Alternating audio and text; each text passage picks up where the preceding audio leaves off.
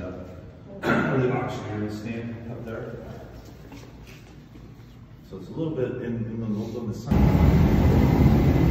Hey Ryan. Ryan, say hi, Ryan. Hello.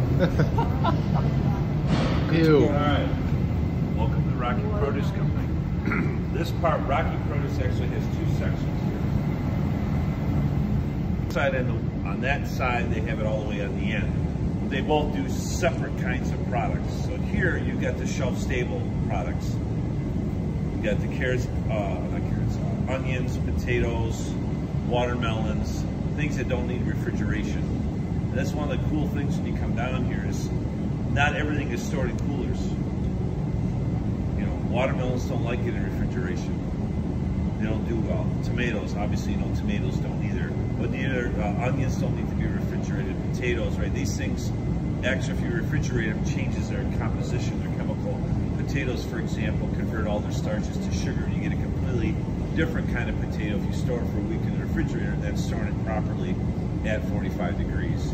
So as we walk down, we see all these big coolers filled with product. You got a 36-degree cooler, you got a 50-degree cooler, and they're all separated by temperature, different humidities.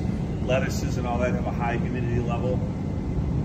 Just that they're particularly trying to market here, okay? So here you've got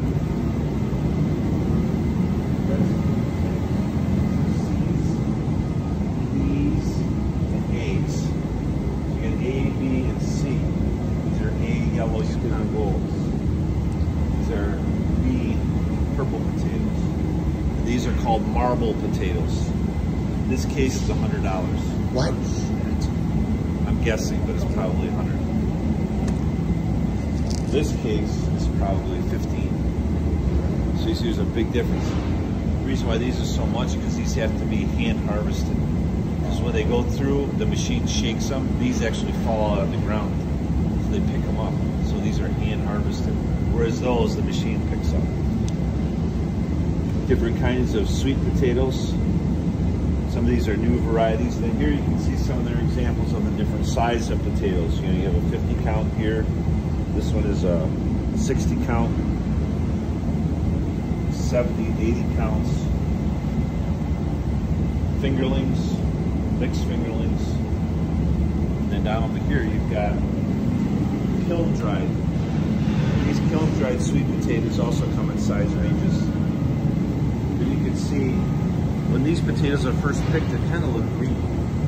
They put these inside of a large building, and they run fans and they dry them out. And that creates that hard outside orange skin. See, he's dealing with customers right now. That's right. Yeah. A lot of strawberries, raspberries, blueberries, blackberries, and we buy them at school because it's important for competencies.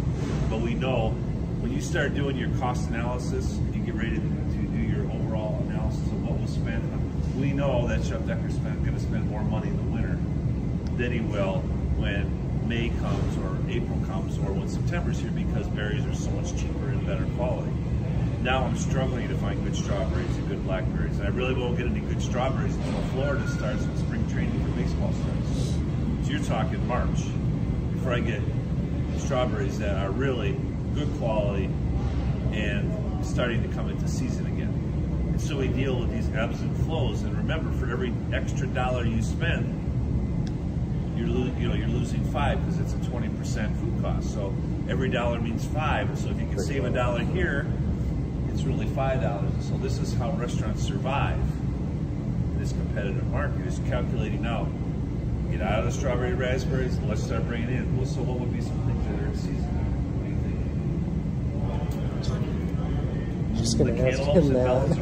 I was gonna be like, what's in season? Grapes, maybe, right?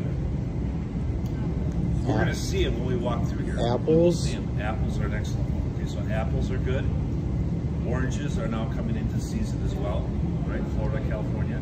And so, if you're running a place that has a lot of pastries, this should be where you're sliding to. Now, you'll still have a few raspberries to put on top of the cheesecake, but you're not gonna do, you know, the big strawberry, raspberry, blueberry desserts anymore. You're going to get away from those. You're not going to do a cobbler, right? You're not going to do things like that. You're going to move into, you know, orange crepe Suzette or some kind of other seasonality. Yes. And then what is the best type of like produce to buy, like fruit wise, in the wintertime? For which area? Just like your, so you always want to think about seasonality. So yeah, think like about up what's here. been harvested lately. So you got all your root vegetables, carrots, onions, celery, parsnip, potatoes. These are key items that are just being harvested now and stored. Apples, pears. Pears are another good one for desserts. There are some specialty fall things like pomegranates, persimmons, right? And then you always have the ever reliable tropical fruits that never go out of season. Pineapple, okay, mangoes, papayas. These are always available because they don't have really a season, right? They're always being produced.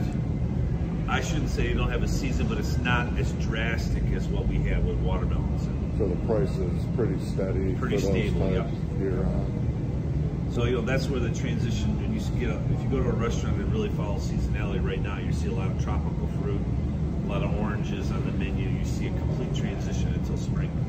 Here's a 40 company that is over a pound.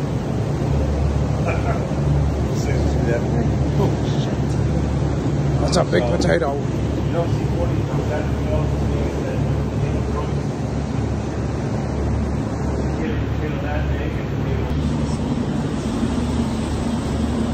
Root vegetables.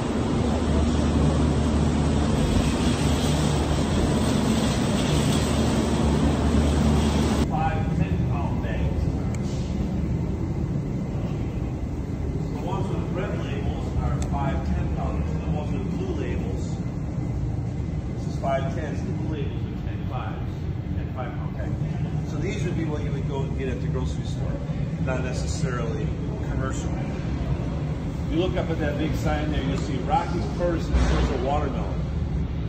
That's what they were known for. Watermelon. Now they bring